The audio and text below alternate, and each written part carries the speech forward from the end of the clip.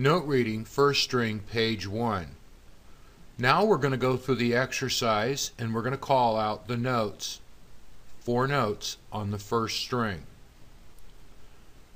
Recite specifically as it is written. The fourth space from the bottom of the staff, no fingers, no fret, is the first string, open E. Pick.